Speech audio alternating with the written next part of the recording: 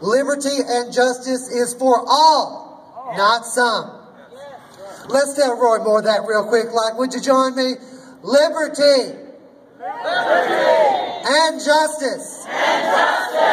For all. Not some. Hi guys, we're at the Liberty. steps of the Alabama Supreme Court building here to protest Judge Roy Moore's illegal orders. Just want to give you a view of what's going on around us. Here we are. 1201. Yeah, we're gonna have to stall a little bit because we don't have the crowd that we expected quite yet. I think Where's me? It's congregation of Tuscaloosa. What? The only time I did well, guess what? I'm trying to go to the South.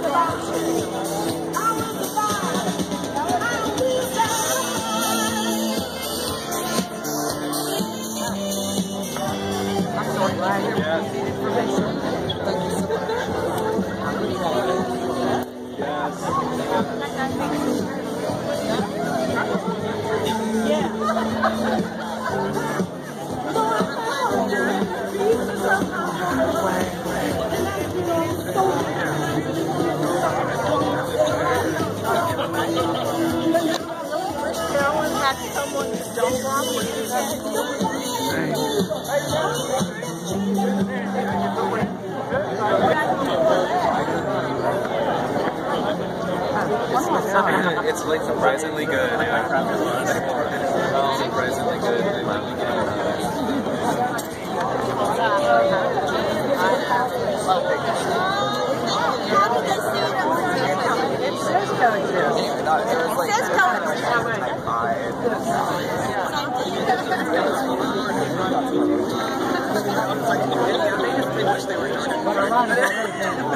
And then you were always coming to Audri. Now wait a minute. In my outdoor column, they use a picture that's 20 years old. No, I'm not choosing that. That gives me 20 more. Ladies and gentlemen, I have one quick announcement that I need to make right quickly. We do have judicial complaint forms available for those of you who would like to officially register a judicial complaint against Roy Moore. The instructions are very specific on these complaints. First and foremost, I need to be 100% sure that no one signs these complaint forms until you get in front of the notary. We do have a notary on hand who is willing to notarize these documents and complaint forms for free to get them registered. The instructions are on the form. Under statements and accusations, we have a suggested text to go with. Thank you, darling. Well, yeah, usually it comes right on to me, so I'm not used to having to. But we do have. Got me. Thank you, darling. We do have suggested information for the statements and accusation, facts and allegations. Do not attach our copy to the form itself. If you're willing to go through the effort and you feel strongly enough about this, you're going to have to hand transcribe that into the form itself. We are not allowed to pre-fill out anything on these forms, but we have gone through and given you the facts and allegations that go with the supporting documentation, which we have already gone through the trouble of attaching for you on these forms. Ladies and gentlemen, I know that this is going to be a long and lengthy process. It's one of the reasons why our event is so long, is to give everybody a chance to go ahead, have this in their head right now, participate in the movement together as a group while we're here, and go ahead and register an official complaint against Judge Roy Moore. Because as we all know, bullying and discrimination is not a ministerial duty. Taking away people's civil rights is not a ministerial duty. Amen. And as a judge, you are to represent all the people fairly and equally. That's the reason why we've done this. Unfortunately, I am going to ask you guys. You know, we have done this on a shoestring and at the last minute, and pulled everything together with thumbtacks and screws and bubble gum. We have got 50 copies of the complaint form. here with supporting documentation attached and ready to go. What I'm looking for is 50 people who are willing to take the long and laborious time to sit down, fill these complaint forms out, have them notarized in front of a legal notary, and have them registered today. So I just wanted to get that quick announcement before we get started and get kicked off. I see 1, 2, 3, 4, 5, 6, 7, 8. I think we're all here. Matter of fact, you snuck in on me while I was yakking at folks. I saw you. Ladies and gentlemen, we've got an awesome panel of speakers lined up for you. First, I'd like to go ahead. Come up here, darling. I'd like to introduce my co-host for today's event, my co-MC, Nick Morgan Moore, local comedian. Hello, I'm local to somewhere. Now I'm local to here, and it's my pleasure to be here with all of you. When I was planning on coming to visit the States, marriage equality hadn't passed yet. And once it did, I was very happy for all of you that it is now a recognized right that all Americans who wish to be married, who are in love, have that right to go and do that. And then when I heard about this, I felt like I was in a time loop. Like I was in a time loop. I felt like I was in a time loop. You know, like a time loop? That's what I felt like. I felt like I was in a time loop. You know what time loop I actually want to get stuck in, though? That one in 2003 where Judge Roy Moore got kicked out. There we go. So it's my pleasure to be here with you today, and we have some amazing speakers for you all. Yes, we do. That's right. And you know what? We're working today on the instant replay for 2003. Can I get a amen? Amen! That's right, honey. Nobody has a market on God, especially the good parts. Ladies and gentlemen, right here, right now, I'd like to go ahead and introduce to you our first speaker. This gentleman has been personally affected by the behavior of Roy Moore. I cannot begin to imagine the struggle that he has gone through. Where he and his partner thought that they had everything covered. They had gone through all the extra loops that we had to go through before we could legally get married. They had done everything right. They had done what they were supposed to do. And it was not until after this man lost his life, the love of his life, that he found out that the rug was being pulled up from underneath him, and the man with his hands on the edge of the fringe was Roy Moore. If you would, please welcome to the stage, Paul Hard.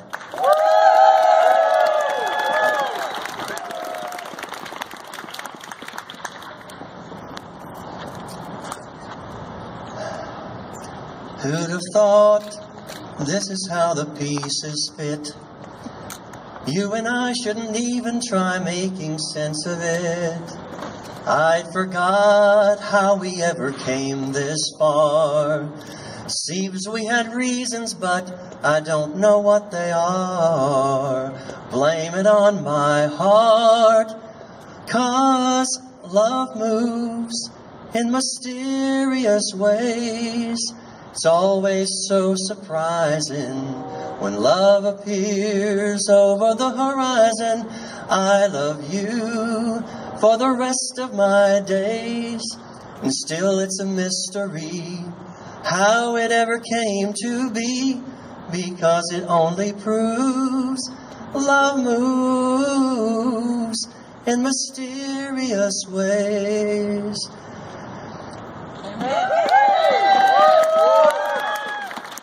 Now, I am not in good throat at all because of all the funk in the air. And I'm certainly that a lot of you could do a better job of that than I. But I think a lot of people here can attest to the fact that love is surprising. You don't look for it. It's something that happens. It sweeps you up. And that was what happened with me. Now, I have to tell you a couple of stories that you may not have heard. Some of you have heard my story. You may have heard how that David and I were married in May of 2011.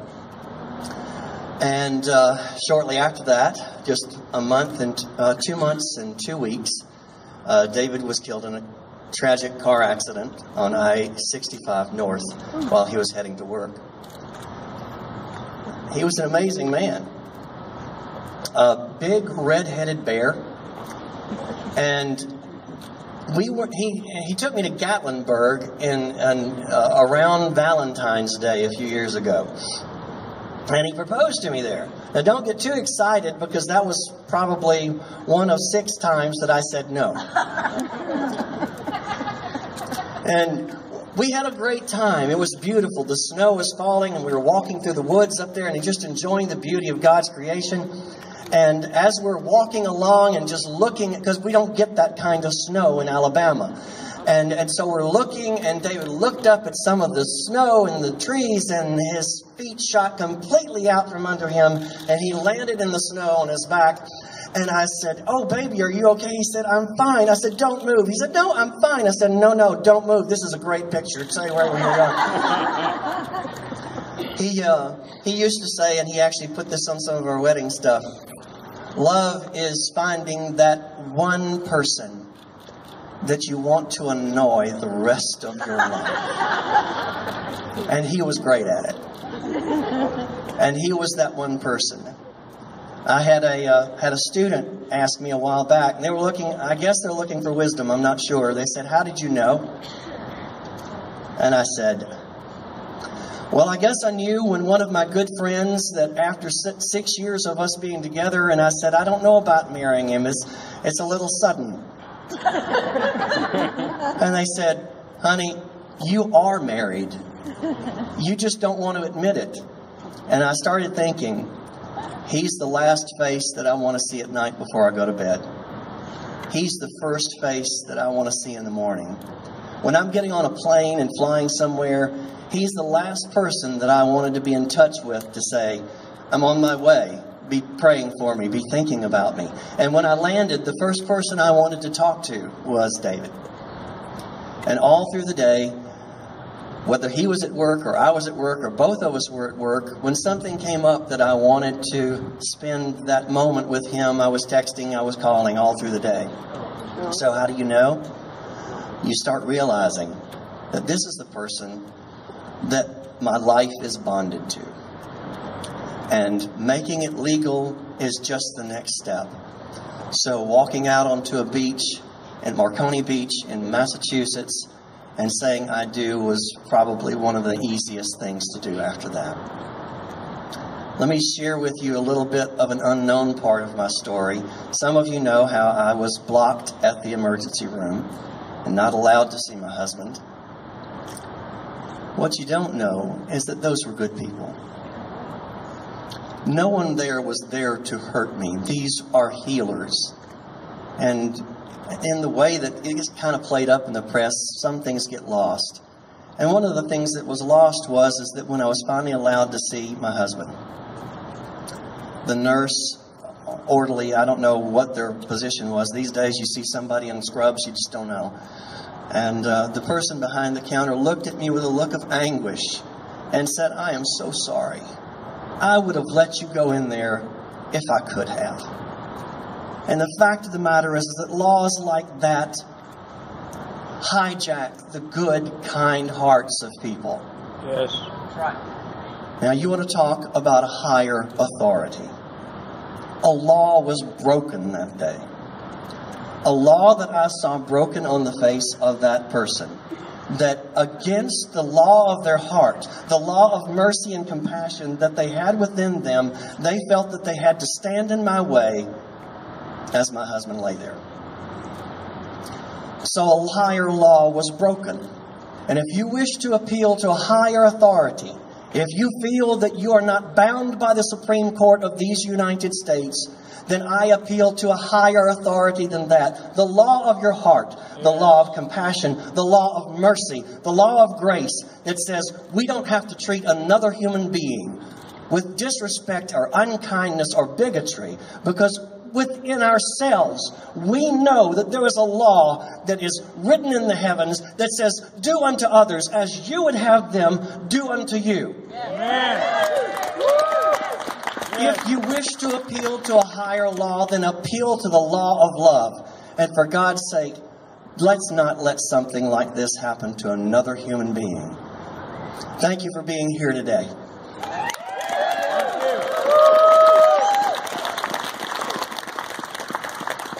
and that was Paul Hard. He's a personal friend and an amazing human being, and we all feel for you, and we all love you.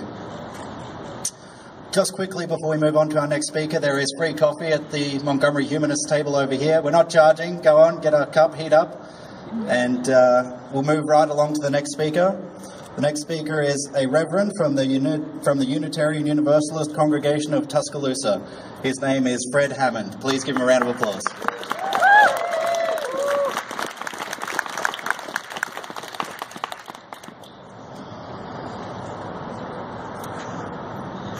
Thank you for your story. Unfortunately, it is a story that is repeated way too many times. Yes. Way too many hearts have been hurt by this ban that is continually thrown in our faces. I'm a minister of a minority faith in Alabama. Unitarian Universalists are not a Christian faith. So when a judge says that their faith is superior and their rules and their doctrine must be honored above all other faiths, that goes against our founding parents of this nation who wrote that Congress shall make no law regarding preferential treatment of religion. Amen. No law. No law. I don't expect other people of other faith to agree with my faith, to agree with what I believe personally. But I also don't expect for their beliefs to be imposed on my faith. Make it plain. I don't expect for my faith to be imposed on anybody else's faith. Thank you. Faith is of the heart. It is what drives us individually. It is personal. It is developed within ourselves. So to have a group of people, in this case, a conservative group of people, who have a very narrow view of what is true and not true, to tell me that I can't love a person of my choice, that I can't choose to marry who I love because it violates their faith. That very act, that very statement violates my faith of who I am as a Unitarian Universalist. It violates the ability to have the freedom of religious expression. And that happens every day in Alabama. Not just on this issue, but on every issue. We're told, no, you can't do that because it violates my faith. You can't do this because it violates my faith. You can't have an abortion. You can't do that. You can't do other things. You can't use marijuana because it violates my faith of intoxication. You can't do... You can't read Harry Potter. Because, why? It violates your faith, then don't read Harry Potter. And if you don't want to marry somebody of the same gender, then don't.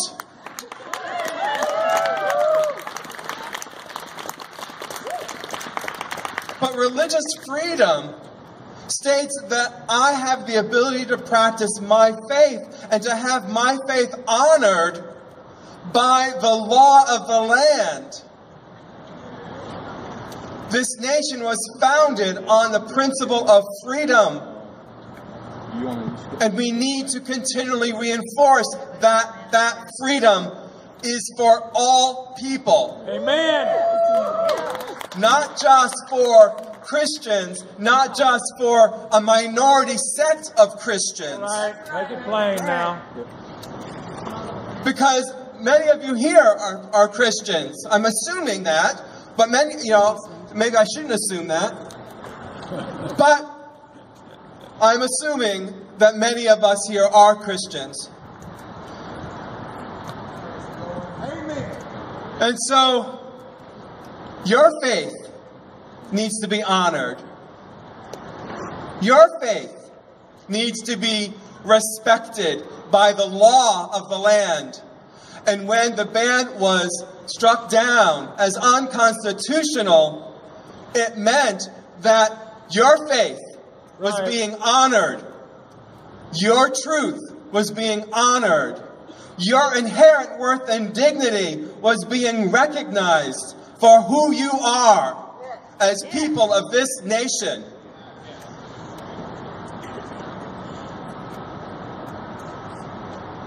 We need to send a message, not just by getting rid of Roy Moore, and he needs to be gotten rid of. Amen. He needs to go, because he is violating the Constitution of this country. Yes, make it plain now.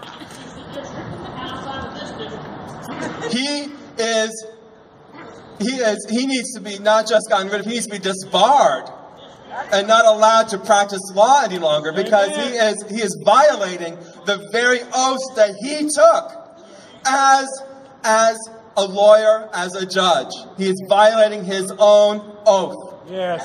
He is violating his own creed that he swore to uphold. And he needs to be held accountable for that.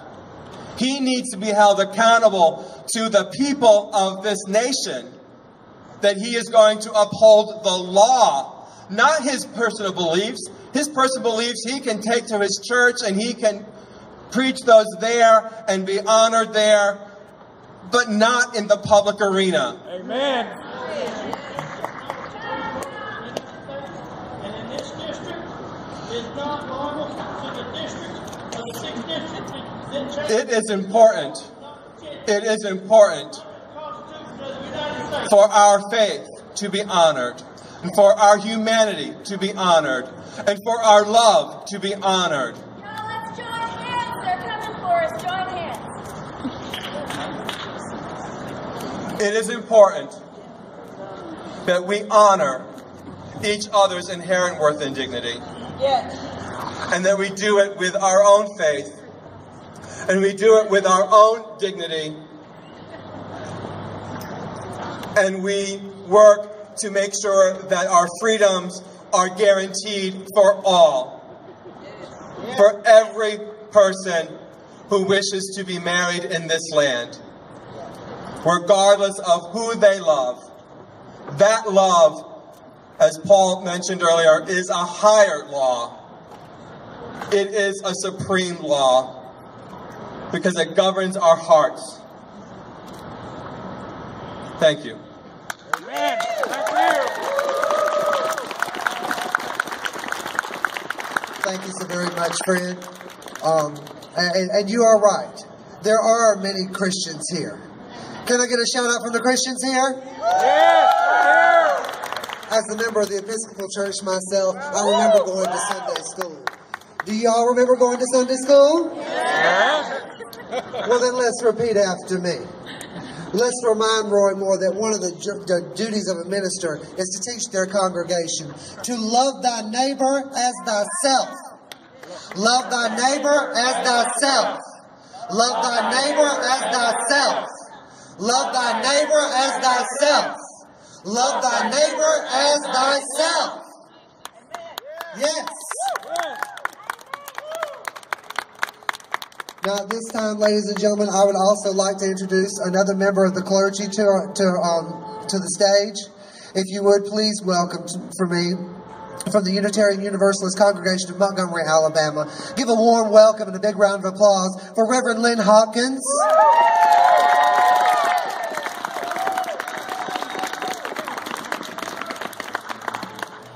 Thank you, Ambrosia. All right. There we go.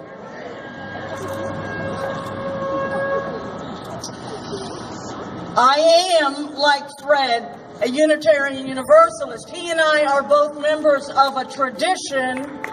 Unitarians and Universalists were established early in the history of this country before it was a country as people like the Baptists who came here seeking religious freedom from church hierarchy, who came here looking for a space in which all people are free to worship the God that they find to be real. Unitarians and Universalists have established themselves in history as a people who respect the Christian tradition and the Christian scripture. That is to say, we take it seriously rather than literally, because you cannot do both. All language, all translation is interpretation. If you accept that the initial writers of the scripture received word directly from God, more power to you. That's not what you're reading. If you believe that everyone who translated the scriptures from the original many languages into Greek and Latin and English and more modern English, if you believe that every one of those people had the hand of God upon them, more power to you. But nonetheless, all translation is interpretation. If you have read your Bible, then you know that reading the same passage one time speaks differently to you from reading it another time. That is the power of the living text. So I am here today to stand up as a follower of Jesus for the teachings and the love and the compassion of Jesus against the scoundrels and liars and hypocrites who would use his name to oppress people.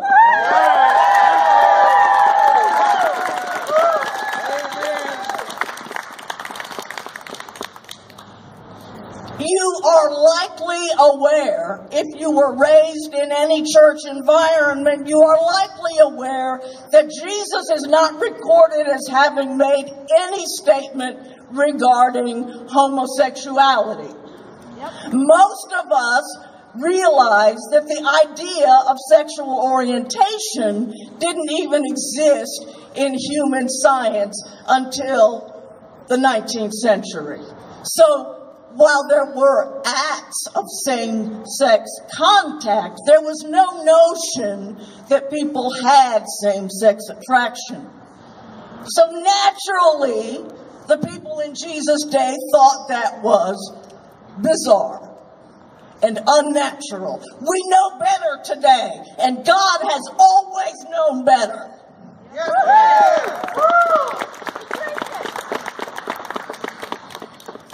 Now, what we do know that Jesus is on record as addressing is the act of some people, in particular religious leaders, conservative religious forces, calling out the personal and sexual sin of others.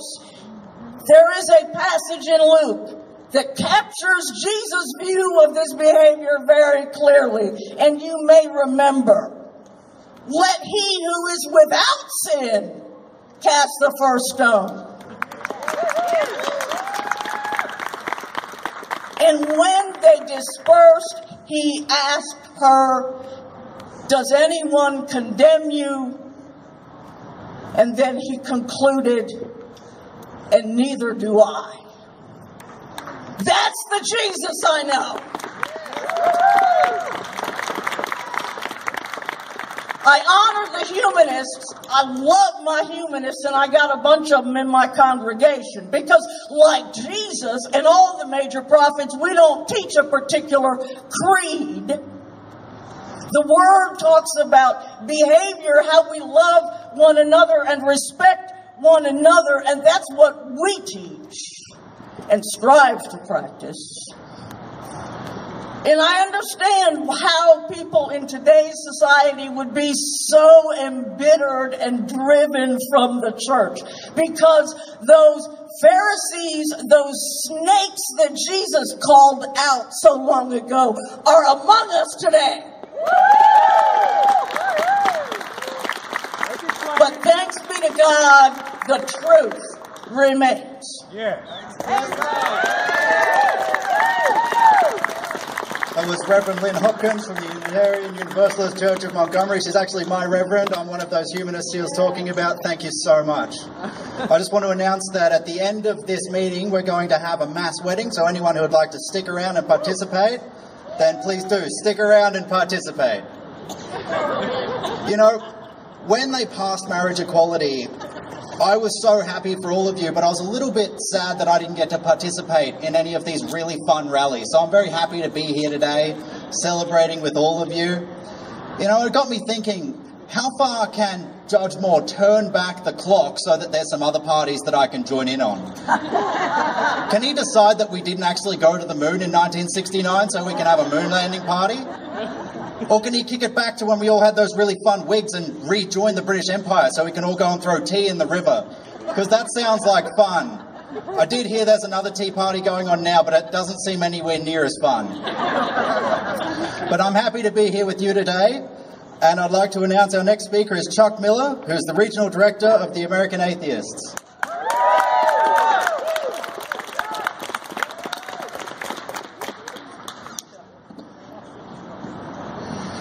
So, they put the atheist up right after all the ministers. Wow, how do I follow that? So I'm standing here today as an ally. I'm a heterosexual man. I've been married for 35 years. And for 34 years, it was a privilege. It was a privilege because not everyone had the right to marry who they chose.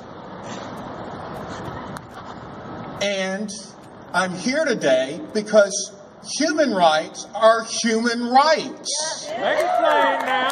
Marriage rights are human rights. Yeah. And I'm here to speak out against Roy Moore. Roy Moore needs to be removed. Roy Moore has supreme contempt for the law in America. He has contempt for the law.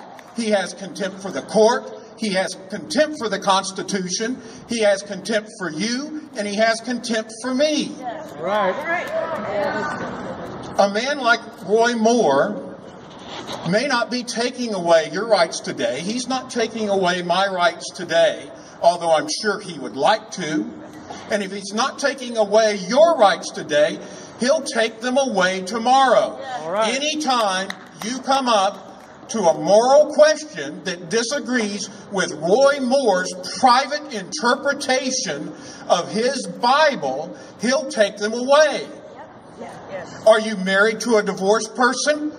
He can pull scripture out and tell you that's adultery and you're not legally married. He'll do that. He'll burn books. He might even burn people. Yeah, don't laugh. I mean, these don't laugh. We're getting to that. When someone uses his interpretation of the law and sets himself above the entire government, that's tyranny. Yes. And when they use religion as their justification for Sharia law in Alabama, Roy Moore is your man. That's right. And it's not just Roy Moore. Roy Moore's just a symptom of what's wrong with so much of our political leadership. Amen. Our political leadership in Alabama put him back in the court after he had been justly removed because of his contempt. I blame the political leadership of Alabama, and they're all culpable. They're all all equally culpable with Roy Moore. Yes, make it plain. And the cure for that is reform. This state needs a new constitution. Amen. This state needs a new constitution, and it needs to remove. Now I'm going to. Sorry. It needs to remove Roy Moore. And it needs to remove straight ticket voting. Because if it wasn't for the leadership in this state and straight ticket voting, Roy Moore would be gone. The cure is to get out and vote. Yes. Every one of us needs to vote. I want to see a voter turnout above 50% in the next election. That's what we get. That means 25% of the people in this state, a clear minority, control the government. Yes. It's a minority. And there is a majority represented here. They don't understand that, but it is a human majority. Thank you. Thank you.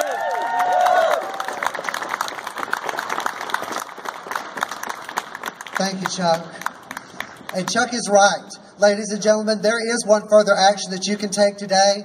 If you don't feel like taking the time to fill out the long, drawn-out judicial complaint forms that we have available for you over on the table that are ready to be notarized by a free notary, you can do one other thing, and it's just as simple as participating in the American governmental system. You can vote! You can vote for someone besides Roy Moore. You can vote for a better Alabama, and you can vote for a better America. At this time, speaking of a woman who's been working for a better America for quite so many years, I've had the privilege of working with her down at an event in Dothan this last year. She is an amazing speaker. I cannot wait right here and right now. Ladies and gentlemen, please welcome to the stage activist and international peacewalker representing the Human Rights Campaign. Ladies and gentlemen, give it up for Miss Audri Scott Williams.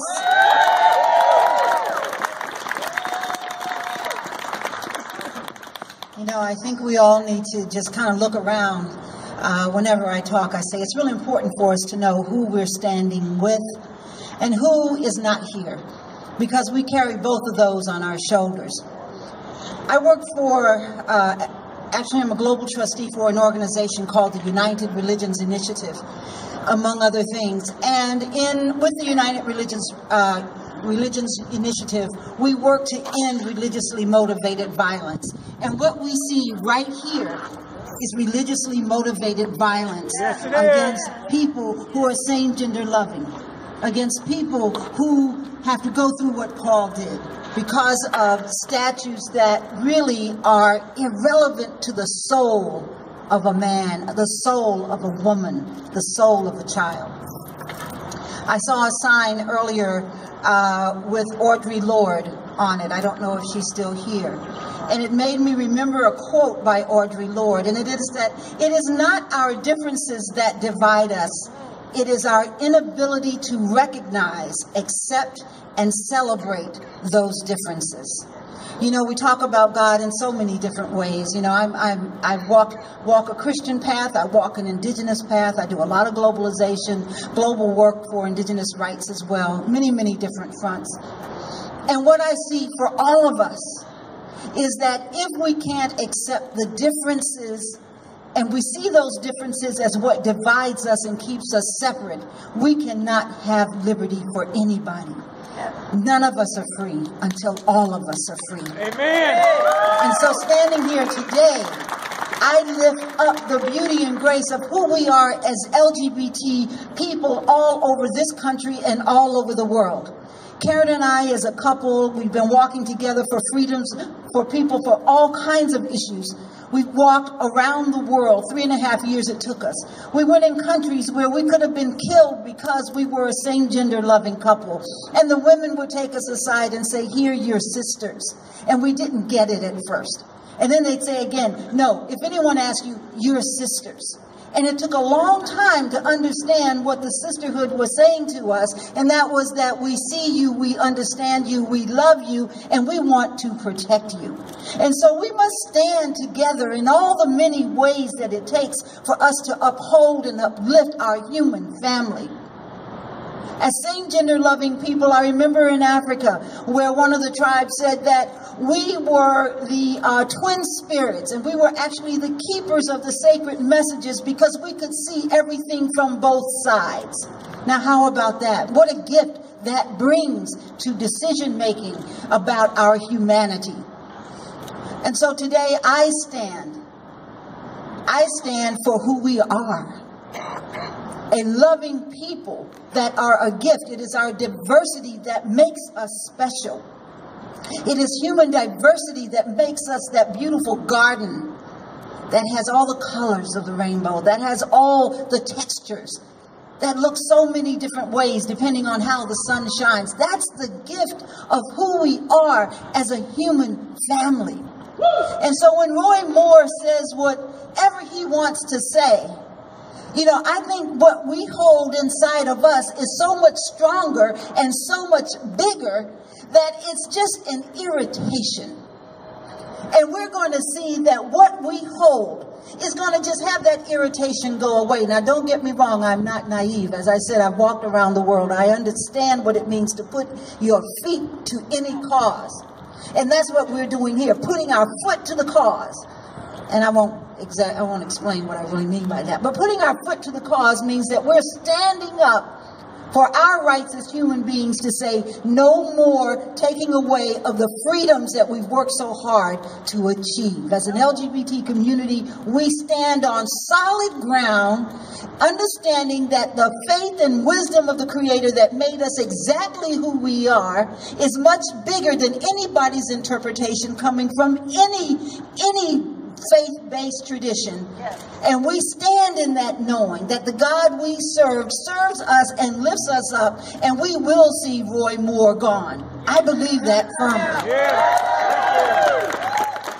And so again, I just say, as I look around, I'm very proud to be here with you. My heart is open, and it brings us all in, as I'm sure you do. I'll be your standing stone, and I'll stand by you because I know you've got my back, and we're going to see Alabama change. We are. It's inevitable. Alabama's awakening, and we are part of that. You know, as a child, I remember in the civil rights movement, and much of the activity and planning in our community took place in my backyard. I was a little girl running around. I didn't understand it, but I knew that change was coming. You know, and so I'm standing here on this precipice right now, and I'm saying, I feel it. Change is coming. It's already happened. And so I'm standing for that because that's the source of my power. That's the source of our power to see Alabama come all the way through. Our rights are preserved and stand on solid ground. Thank you. Amen. Thank you, Audra. Ladies and gentlemen, at this time I'd like to pause real quick. We've got a lot of media people here who took their time out today to come and be a part of history here in Alabama one more time. I'd like to give a shout out to all the local media that have come out here. Y'all give them a round of applause. You know, and I drove today from Dothan, Alabama. I didn't think anybody else was going to be here, but one of the reasons I'm shouting out to the media right now is I'd like to thank this man right here. Y'all give a shout out to Ken Curtis, who drove 2 hours from Dothan, Alabama to stand here today and watch and be witness. This is what we need, ladies and gentlemen. We need to interact with each other. We need to come out of our clubs, act clean, classy, and dignified, and be decent people that we can respect inside of our own community and outside of our own community. Manners matter, ladies and gentlemen. Can I get an amen? Amen. I don't know about y'all, but my mama taught me that when you show respect for someone else, you show respect for yourself.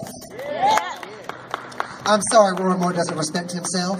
Yeah, me too. But right here, right now, ladies and gentlemen, I'm going to go ahead and keep our speaker list going and rolling as we welcome to the stage the founder and executive director of Free to Be anti-violence organization, Mr. James Robinson. Give it up! Thank you. I am proud and honored to be here as a native homosexual of Alabama. And I am privileged to live in a nation where we can gather and freely and safely talk about our values.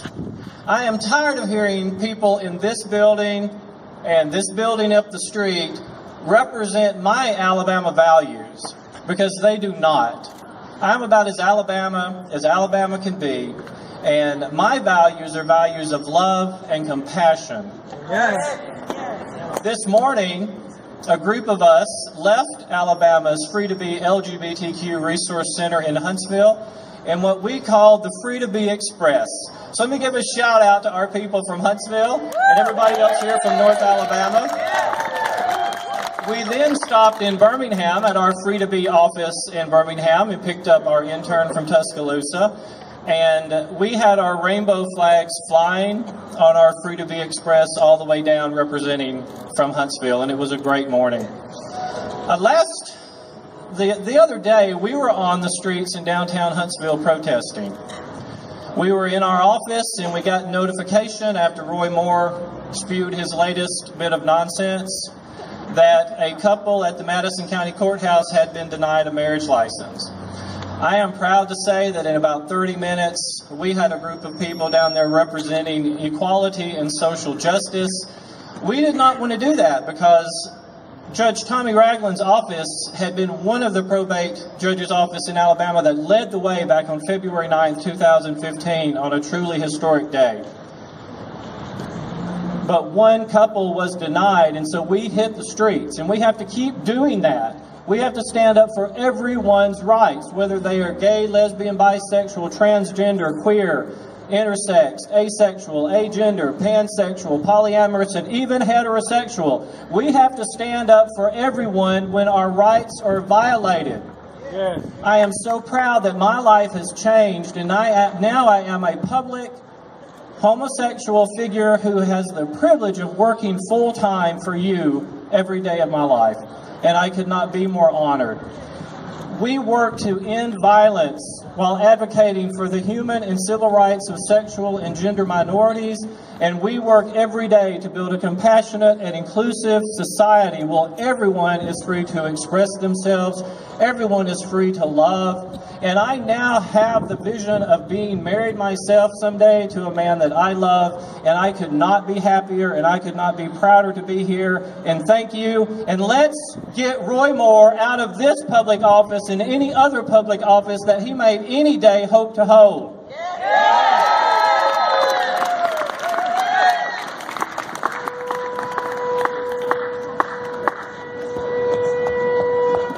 Our next speaker's name is Brett Jones.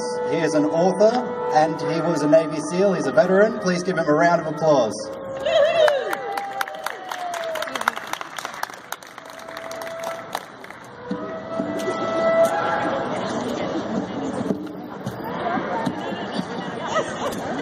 First, I would like to thank everyone involved in getting me here today. I really appreciate that.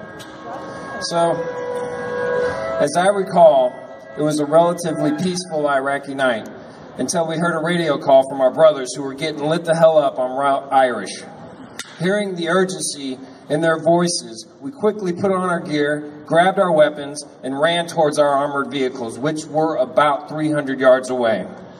Just as we ran outside, mortars and rockets started raining in with ear-splitting explosions, followed by the cracking sounds of bullets flying just over our heads and all around us.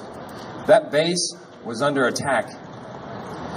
As we started running through the hail of the tracer-illuminated gunfire, we found cover behind a brick wall just 50 yards away from those vehicles. The machine gun fire was constant and heavy, and those 50 yards might as well have been 100 miles away. I was scared.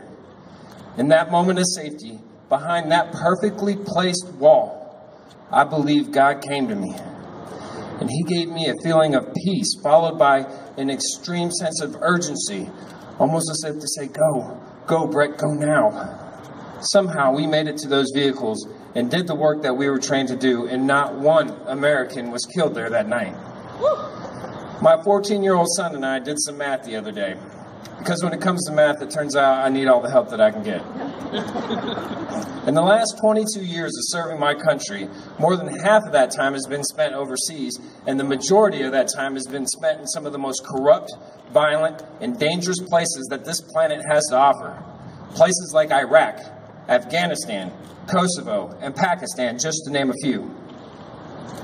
Places where little girls are shot or executed for going to school. Places where women have acid thrown in their faces for leaving abusive husbands. Places where homosexuals are thrown from rooftops. Places where religious doctrine dictates the law. Please understand, and God knows how important this is to me, our spiritual and personal beliefs are incredibly sacred. I mean, it's freedom. It's what my brothers and our forefathers fought and died for. But one man's personal beliefs has no place manipulating or confusing the laws of an entire state, especially here in the great state of Alabama.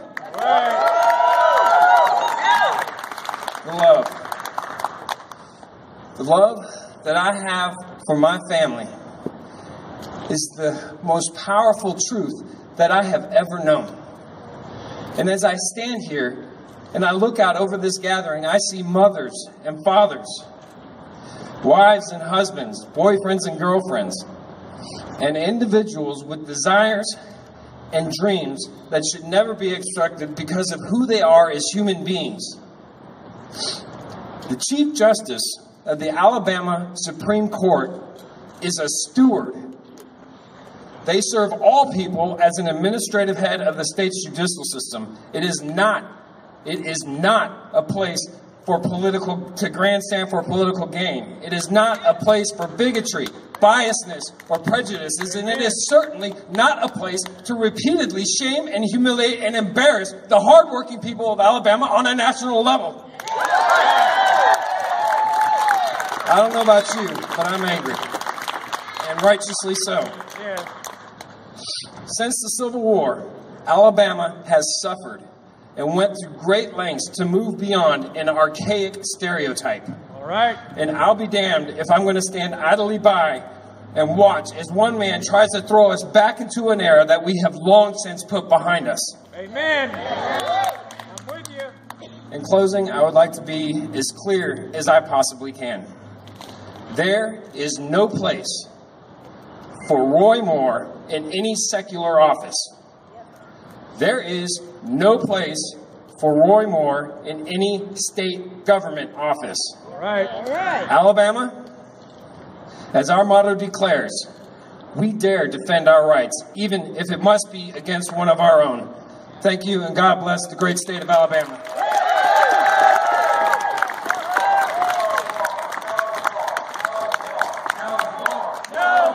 No more, no more, no more, no more, no more, no more, no more, no more, no more, no more, no more, no more. All right, ladies and gentlemen, while we're on our chants, I just want to remind everybody that's here, and especially the man that's sitting up in the top of this building, I want y'all to give one more cheer for Roy Moore, because while he would like to remind the judges of their ministerial duties, I would like to remind Judge Moore of his ministerial duties one more time. So if you would, please repeat after me. Sinners hate, God does not. Sinners hate, God does not. Sinners hate, God does not. Sinners hate, God does not. Yes. Our next speaker is an activist, an international peace walker, and has represented the Human Rights Campaign. Her name is Karen Hunter Watson.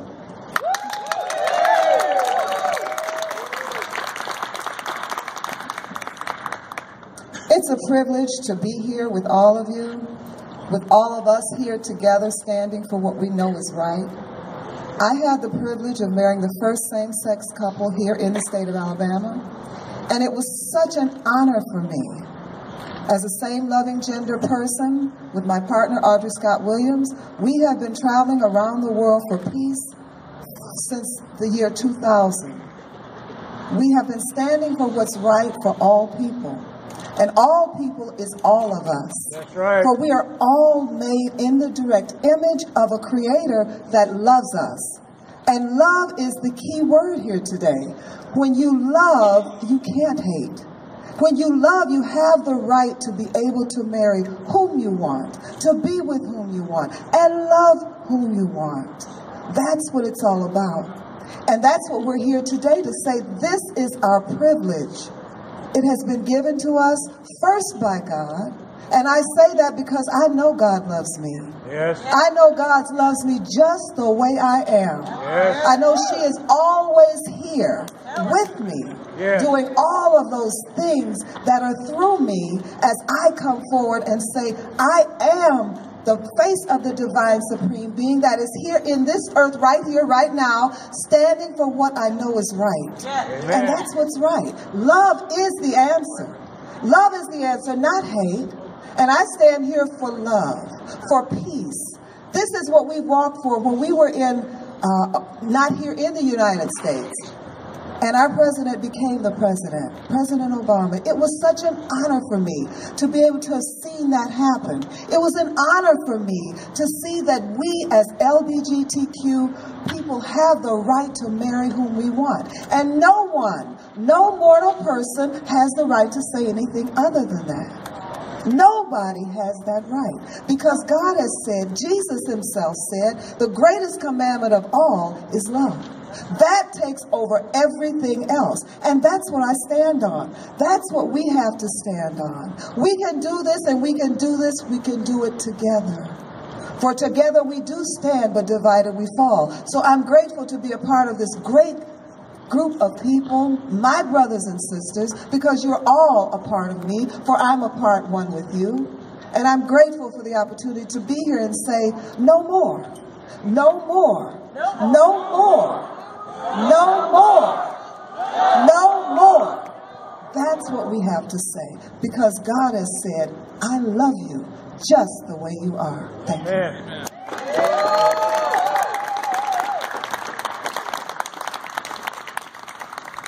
Thank you, Karen. Thank you so very much. Ladies and gentlemen, at this time, I'd like to introduce a woman who is not only our speaker, she was one of our organizers. She has been an amazing ball of energy while we were pulling this thing together. Ladies and gentlemen, if you would, please welcome to the stage founder and president of the Montgomery Humanists, the lovely and beautiful Miss Zandy Anderson.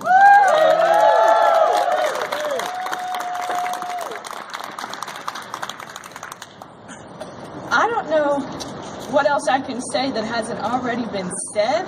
There are only so many ways to explain why this order is so wrong and why Roy Moore needs to go. But for those of you way back there who might be on the wrong side of this issue, I'd like to read for you a portion of our Bill of Rights. The First Amendment. Maybe you only read part of it. Congress shall make no law respecting an establishment of religion or prohibiting the free exercise thereof. See, you only read that prohibiting thing. It's about all of it. You cannot make a law respecting the establishment of a religion or prohibiting the free exercise thereof. And there's more. Or abridging the freedom of speech, or of the press, or of the right of the people to peacefully assemble, and to petition the government for a redress of grievances. I've got a grievance. Yes, we all do. So here's the mission statement, though, from the Foundation for Moral Law's website. I don't know if you guys have heard of this. Foundation for Moral Law. They like to use the hashtag FML. I'm not sure they know what that means. The Foundation for Moral Law exists to restore the knowledge of God in law and government, and to acknowledge and defend the truth that man is endowed with rights, not by fellow man, but by God. Now that first part has me a little confused. Roy Moore founded this organization called the Foundation for Moral Law. This is a 501c3 tax-exempt organization. They're a nonprofit, and their sole mission is literally to violate the Constitution and our rights. So, not moral or law. No. So Roy Moore founded this nonprofit, and he served as president for a number of years. But on their website, it says something about his ethics, and that when he took office, he stepped aside because he's so ethical that he had a conflict with serving both. And I would argue that he is still serving both organizations. His wife now runs the organization, and she spoke at a rally last year where she was arguing against allowing all of us the right to marry, and she said something about judicial ethics, that her husband has judicial ethics, and that's why he wasn't at the rally. I think ethics might mean something different to them. Yes. And so I was asked by the media what I want Roy Moore to do. Aside from resigning, I think maybe if he could read the Constitution and pick up a dictionary. Has anyone been to our Facebook event page today? We've had some trolls. One of the words that I saw used over and over again was the word persecution. Does that mean something different than what it says in the dictionary? Because I fail to realize how someone else gaining rights that you've always had is some kind of persecution of you.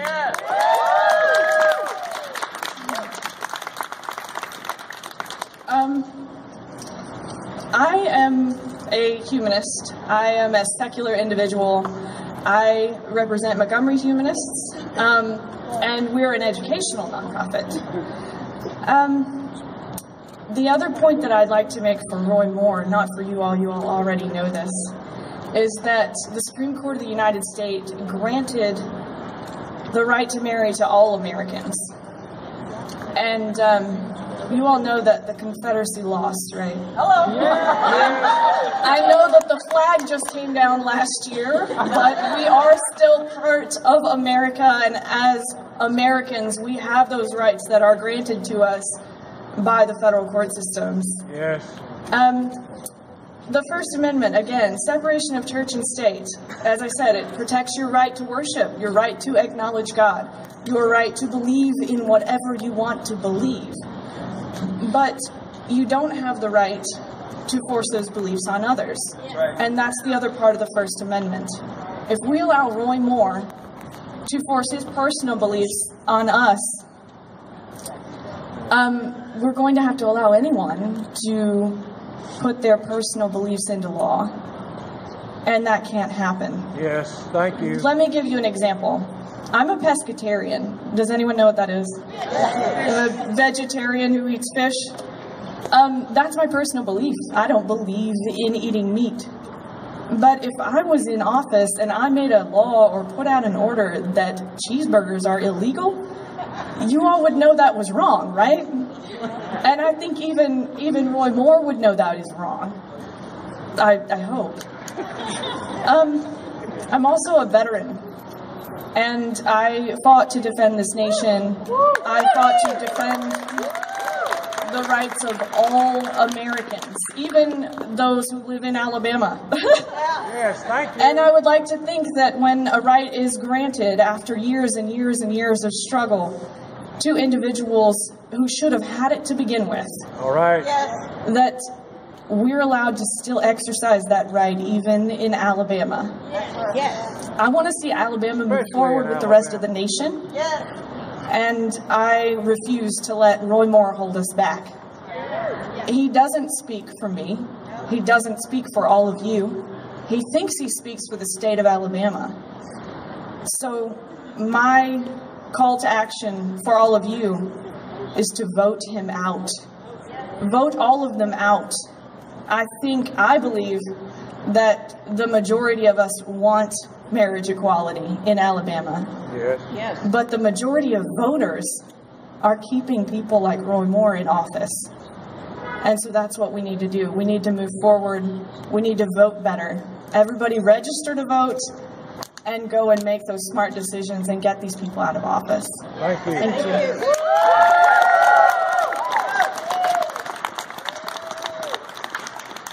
That was Zandy Anderson. She's amazing, and she's also my wife. But more than that, she is an activist who's been fighting for equality for a very long time. And I think we should all thank her very much. And also, she helped put this together. So a round of applause for Zandy. Come on. Just a couple of reminders. The judicial complaint forms are available. So if anybody would like to make an official judicial complaint, please meet us over there at the humanist table is where they're congregating. And again, we will be having a wedding this afternoon. The couple's running a little bit late, as happens. So that's going to kick off at about 2:30. If anybody else was thinking about getting married today, you're welcome to come and have a chat to us over that way as well. And we look forward to meeting you. Before we move on to our final speaker, I just have a small poem that I wrote. Thank you. Breaking the law. In 2003, we showed you the door. Now 13 years later, I just want to roar. Go work in a drugstore, or join the Peace Corps, or hop in a boat and use your oar to paddle offshore. But don't claim God is your mentor and say that now you're allowed to break the law.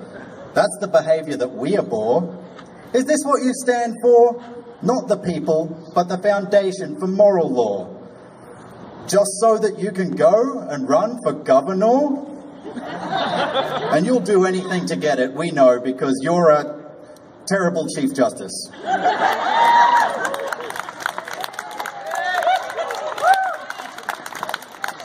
Our final speaker of today is the chairman for Equality Alabama out of Birmingham, and his name is Clifford Beach.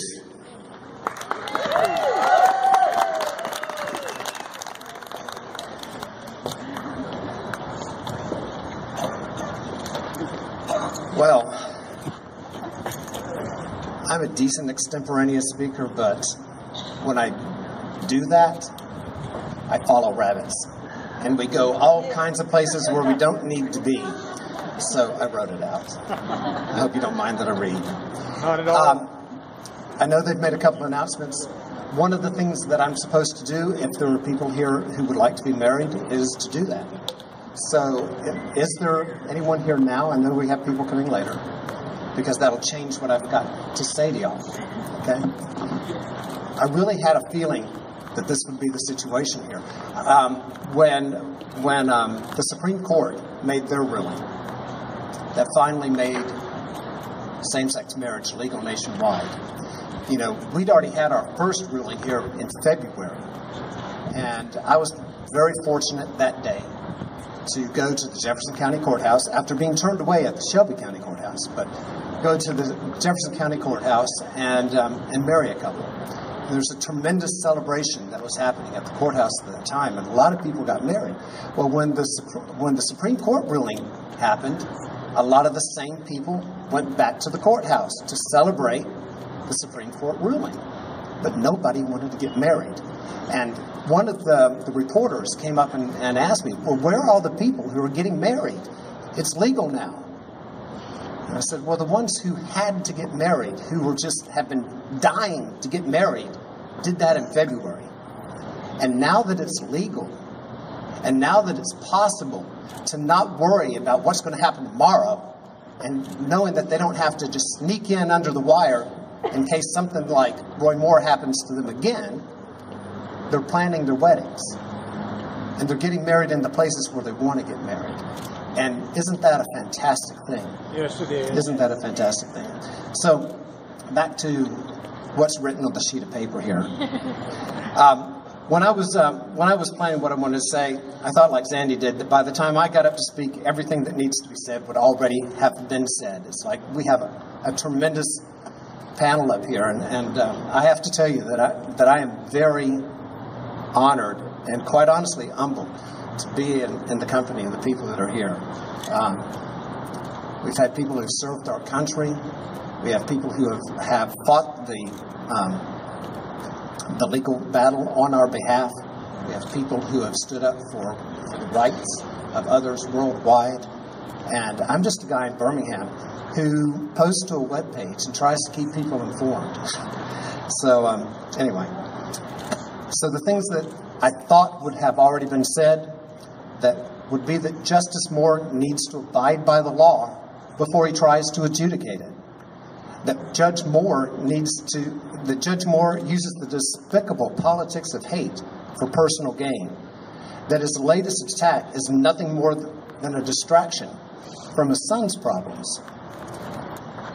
That he thinks that the more he plays the gay card, the more Alabamians will bankroll his foundation and by extension his personal checkbook.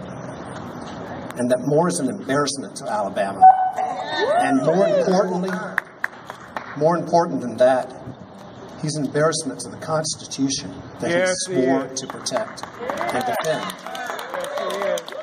And to all of that, I have to say, you're right. He is despicable, at least his politics are. He is an opportunist. He's a political manipulator. And for all those reasons we've been saying all day long, no more. No more. So, since everything that needs to be said about him has already been said, I think what I want to do is just give you a quick report from the trenches about the reality of marriage equality in Alabama, at least my reality. Ron Mathis is my partner of 18 years. He can't be here today, but he's my partner of 18 years, 1 month, and 6 days. I know that it's so exactly because exactly 1 month and 6 days ago, I proposed to him on our anniversary. I'm very proud now to not call him my partner, to no longer have to call him my partner, but to call him my fiancé. You know, see, there's power in words. After calling ourselves husbands for many, many years, what a joy to be able to use that word fiancé legitimately. And soon we'll be able to call ourselves husbands rightly, legally, without any asterisks, without any footnotes or air quotes, because the United States Supreme Court has ruled, like so many lower courts before them, and as Judge Grenade ruled here in Alabama, that marriage is a fundamental right of citizenship, and as such is protected under the 14th Amendment to the United States Constitution, which guarantees due process and equal application of the law to everyone, whether you're gay or straight. Amen. Since Christmas, Ron and I have been planning our own wedding, so that's how I kind of know, how I had a feeling that people weren't going to be jumping at the chance to get married on the courthouse steps this afternoon. But like many couples, we were torn between going big and grand or keeping it sweet and simple. We know we want our families and closest friends to be there. We know we want the ceremony to be outside. We've got an idea of a mountain view. I don't know. We'll see what happens. And we know we want it to be in May, manly May. We'll leave June to the June brides, right? So we're shopping for a place, and honestly, I was a little apprehensive about how we were going to be treated. You know, there's been so much chatter over the last year about bakers and photographers who don't want to serve gay couples, right? And with all the noise that the guy behind us has been spewing in recent days, who knew what we were going to run into? Can I tell you that we could not have had a nicer experience here in Alabama, in the state Roy Moore considers his own? People are treating us beautifully, 100% of the time. At every venue, Alabamians don't seem to care that we're two men getting married. And I'm not just talking about people who are very politely gritting their teeth and doing their job whether they like it or not. No, these people are celebrating us. We've had people literally hold our hands and sincerely congratulate us. We had one girl nearly cry. I mean, it was... I'll go off text just for a second. When I did propose to Ron, I did it in a public setting. You probably think since he's up here at the microphone, he's pretty good at public settings and all that kind of thing. It's not really my thing. I got to tell you, it's not really my thing. But it just had to work out that way. And I was telling the story of how Ron and I met and how we got together. And in the first day that we met, he told me no when I asked him if I should just leave him alone. because I thought I was kind of pestering him and that he wasn't interested. He said no. And I said, and then when I proposed to him, I said, that was the sweetest no I ever got in my life. And today, I'd like to get a yes. And I went down on my knee and everybody gasped. And I thought, where do you think this story was going, people? But he did say yes, and we were proposed. We were engaged, and then, thank you, and then right after that, this lady who I'd never known before in my entire life, never met her before in my entire life, came up and she gave both of us this huge hug, just an enormous hug, and she was crying. And I just said, are you really crying for us? And she said, that's the sweetest thing I ever saw in my life. Anyway, that's the kind of reaction that we're getting everywhere we turn. You know, whether it's been the city of Birmingham employees, state of Alabama workers, really, and private venue managers, they've all gone above and beyond our expectations. And I'd like to give just a special shout out. I'm not supposed to do commercials. Maybe I am. I don't know. Just to Amanda Baker of Audri's Botanical Gardens in Hoover. If you have some long-range planning to do for a wedding, Audri's Gardens in Hoover is a good place to go. And I say that because they are booked. We wanted to get married there, and they are booked out. But Amanda took more than an hour and a half of her time, not only to discuss the venue, but to give us advice on catering, photographers, and all these kind of things. This kind of going above and beyond is something that comes from the heart, and it's very gratifying. And it's not just the public and commercial venues that are welcoming. While some people feel very free to speak for the church and to claim to know God's will regarding same-sex marriages, the Presbyterians, the Episcopalians, the Reformed Jews, some Methodists, even some Baptists are happily marrying same-sex couples, and it's happening every month, maybe every week, right here in Alabama. This is the real Alabama. This is the Alabama that knows that love is love. That man up there says that marriage isn't about love. In his mind, if marriage was about love, listen to this. Get a wind right now. If marriage was about love, his wife, and this is according directly to Roy Moore, if marriage was about love, I keep coming back to that, if marriage was about love. What a crazy thing to even say out loud. His wife could marry her horses because she loves her horses. This is Roy Moore's way of thinking about marriage. Okay? Well, you know, I love my dogs. And I mean, I love my dogs. They're our kids, right? Ron's not here today because one of our dogs, 16 years old, had to go to the vet. We're going to have a claw amputated today. That's not fun. I love my dogs. They're like my kids, but I don't want to marry them. That man later said that his comments about animal love were no way meant to imply that same-sex marriage is bestial. But of course, that's exactly what he wanted to say. It's the politics of manipulation and hate, and he's a master of it. The thing is, the real Alabama doesn't buy it.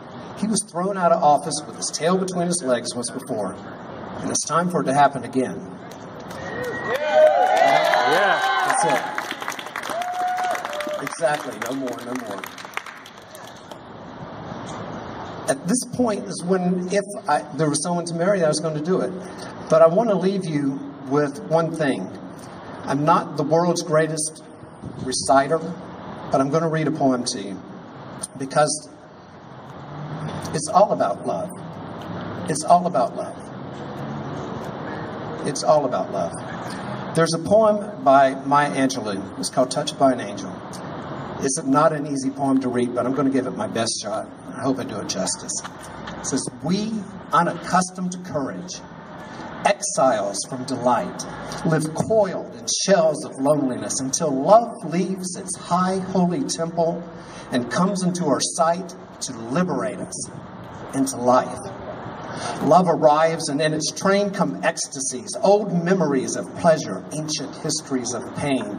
Yet, if we are bold, love strikes away the chains of fear from our souls. We are weaned from our timidity. In the flush of love's light, we dare to be brave. And suddenly we see that love costs all we ever will be and all we are. Yet it is only love that sets us free.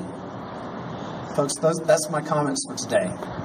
I feel freer now than I ever have, and it's because, in spite of other people's complaints and efforts to take away freedoms and to deny even the existence of our love, we are here, we are proud, and we know the truth of who we are and the love that guides us.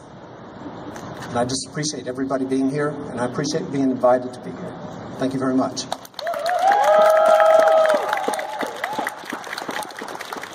Thank you so very much, Clifford. Ladies and gentlemen, I would go on. I'd like to announce that we have a wedding planned for 2 o'clock. And at this time, what I'd really like for you guys to do, I know that the weather's been getting cold, and like Roy Moore, the sun has not shined upon us all day long. So what I'd like for you guys to do is to remember that we're all family here, and it's okay to get close and snuggle. So would you guys in the back, come on, let's move on up here a little closer to each other. This is what we need to do when we're not here. We need to start moving a little closer to each other. This is how we come together, ladies and gentlemen. Side by side, sharing the warmth of each other's hearts against the cold wind of ignorance. Ladies and gentlemen, I am here today, standing before you. I do not have a piece of costume jewelry on me. I do not have a bead or a sequin on my body. Because I am not here as a drag queen. I am not here as an entertainer. I am here as a free and equal citizen of Alabama. Each and every one citizen of this state deserves free and equal representation under the law. There is no this, that, or the other. We decided all about red, yellow, black, and white back when we was in Sunday school. They told me Jesus loves all the little children. Red and yellow, black and white, gay and straight, day and night, all are precious in His sight. Now, if you decide to take it upon yourself to go and shove hate and discrimination in the mouth of God, that is for you to answer for. That's right. Because the God that I know, the God who guides me, the God who has whispered in my ear and saved me from being attacked, the God who has whispered in my ear and saved me from being beaten on many occasions, loves all of us, not some.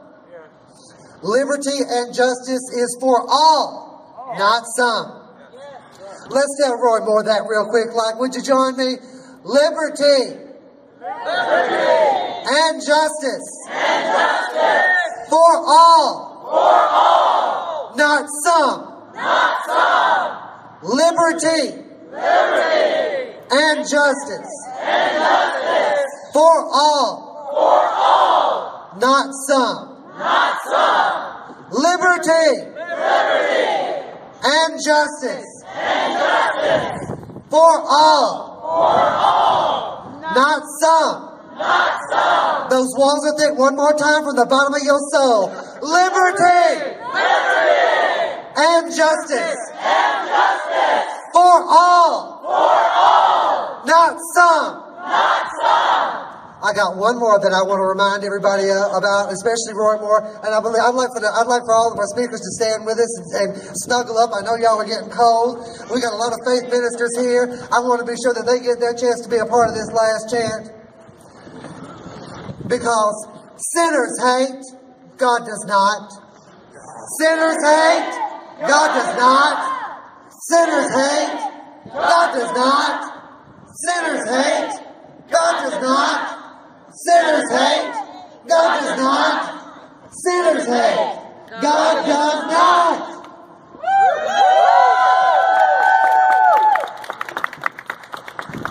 If anybody had any questions as to why I was here, I think I just answered. But right here, right now, ladies and gentlemen, I'd like to go ahead and tell everybody, baby, can you give me a time check? Because I talk so much, I don't want to be sure that we haven't run over too far. Okay, we're run on time and schedule. Ladies and gentlemen, Before we break for the wedding, I would like to take this personal opportunity to thank each and every one of our speakers who have come here and joined us today. If you would, give a hand and a wave as I call your name. Ladies and gentlemen, I want you to give it up for the currently struggling, for the enduring Mr. Paul Hart. Yeah. From the Unitarian Universalist congregation of Tuscaloosa, the Reverend Fred Hammond. From the Unitarian Universalist congregation of Montgomery, Reverend Lynn Hopkins. Regional Director for the American Atheists, Chuck Miller. Activist and international peacewalker representing the Human Rights Campaign, Miss Audri Scott Williams. Founder and Executive Director of Free to Be Anti-Violence Organization, Mr. James Robinson. The first openly United States gay SEAL, and I want to take this time to say, again, thank you for your service, sir. Yeah. And a man who deserves to be equally respected not only as a citizen, but as a veteran of this country. Ladies and gentlemen, give it up one more time for Brett Jones. I'd also like for you to give another round of applause for activist and international peacewalker representing the Human Rights Campaign. Also, Miss Karen Hunter Watson, the founder and president of the Montgomery Humanists, and one of the organizers who's been helping bring this together along with myself and others. Y'all give it up for Miss Zandy Anderson. The chairman of Equality Alabama, Birmingham. Ladies and gentlemen, give it up for Mr. Clifford Beach. And at this time, I do want to give a special shout out to some people that I've been working with for the last week. You know, a year ago, I said, all right, we're going to Montgomery. And they said, no. I said, what? What do you mean we're not going to Montgomery? They said, Montgomery County is cooperating. Sit still, Miss Ambrosia. Mind your manners. We're not here to upset people. We're here to bring people to our side. I said, I don't like it, but all right. Last Tuesday, when the news hit the fan, y'all know what I wanted to say, but when the news hit the fan, a friend of mine had posted this on Facebook, and I responded back to him. Do you still think I'm crazy? Are you ready yet? And my dear friend and one of our organizers, Mr. Keith Ingram. Y'all give it up for Keith. Come on up here, baby. This young man looked at me and he said, girl, I'm putting on my shoes now. Are we going? Let's do this. And I said, well, I'm kind of working right now. I got 3 children I'm watching and looking after. I can't go this second. He said, girl, hold on. And he reached out to this man. Ladies and gentlemen, give a hand for Chrissy Mayonnaise Cherry. Christopher hopped on the page for Equality Wiregrass, and the next thing I knew, 15 minutes later, I had to take down a Facebook post. I sure did, because I'm not going to lie to y'all. When the news first hit the fan, I got mad. I got so mad because I've been saying, come on, let's go to Montgomery for a year. Didn't want nobody want to go. I was furious. And I put it out there. I guess it's time for me to give up. On Facebook, I openly said it's time for me to give up. I guess, you know, Alabama gays and lesbians just really want to lay down like a doormat for this man and just let him walk all over because I can't get nobody to stand up. And I want to thank each and every one of you here today for reaffirming my faith in my own community. I want to thank Keith and Chris, Mike Walker for the Montgomery Humanists, Ms. Andy Anderson, Ms. Maya Raver from the Powerhouse, who's given us the chairs that we're sitting on here today. As well as HRC Alabama and Equality Alabama for reaching out and helping us make this happen, for providing the connections for our fabulous speakers today. Ladies and gentlemen, we're not over and we're not done yet. We got a hold of some water for the coffee pot. Girl, you got enough for another round? Okay, we're going to have just a little bit of music because I want you guys to stay, mingle, meet each other, shake each other's hands. We do this in church all the time, honey. I know it's shocking to find out that a drag queen goes to church. I don't wear makeup in front of Jesus, but I go.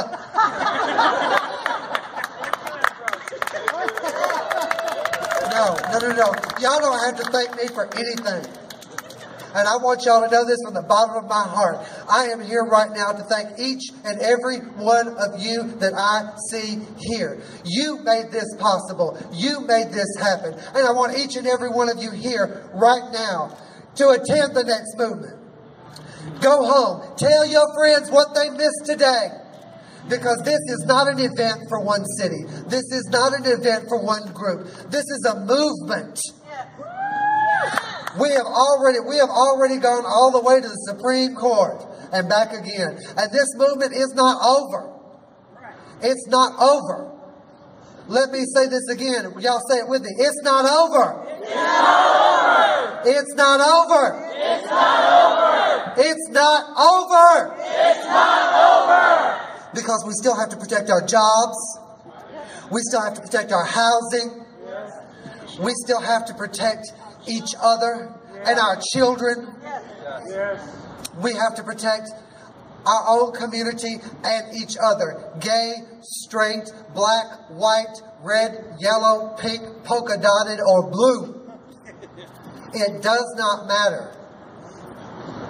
All we're asking for is to be free and equal citizens under the law. And it's time for us to come together, just like we're doing right now, sharing the warmth of our hearts. I don't know about y'all, but I don't feel as cold as I did a few minutes ago. Can I get amen? Amen. All right. Well, I want y'all to stick around for just a very few minutes. We have a wedding scheduled for Roy Moore to enjoy. And that's right. We're going to play a little bit of music so you guys can get a chance to reach out to each other, talk to each other for a few minutes, warm up, snuggle up. In 15 minutes, I believe we've got a couple that is willing to be wed on the church house steps right in front of Roy Moore. And I promise, you don't want to miss it. When that man peeks out the window and sees exactly what he don't want to. So y'all please, stick around. We'll be right back.